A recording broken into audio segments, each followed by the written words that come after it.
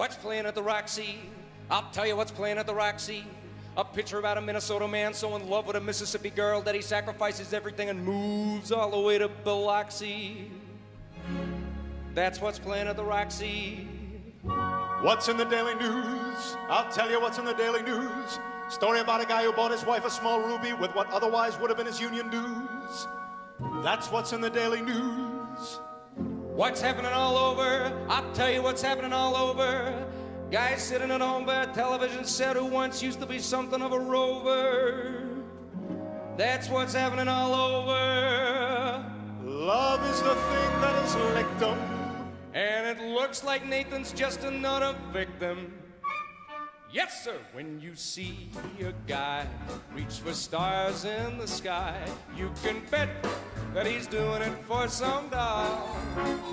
When you spot a John waiting out in the rain, chances are he's insane as only a John can be for a change. When you meet a gent paying all kinds of rent for a flat that could flatten the Taj Mahal, call it sad, call it funny, but it's better than even money. That the guy is only doing it for some doll.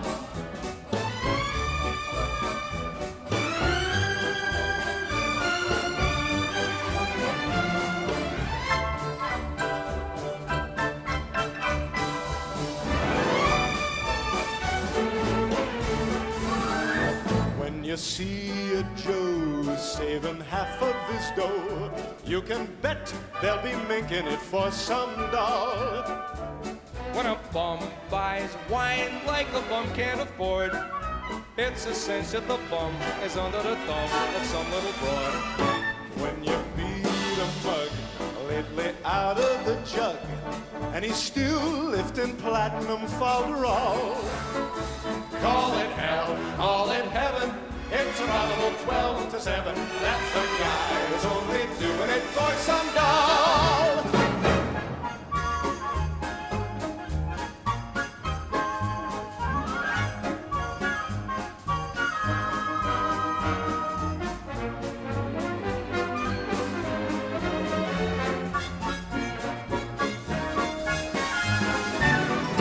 When you see a sport with his cash running short, you can bet that he's blowing it on some doll.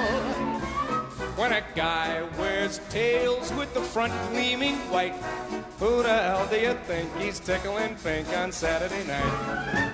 When some lazy slob gets a good steady job and he smells of Vitalis and Barbazol, call it dumb, call it clever, but you can give odds forever that the guy's only doing it for some doll, some doll.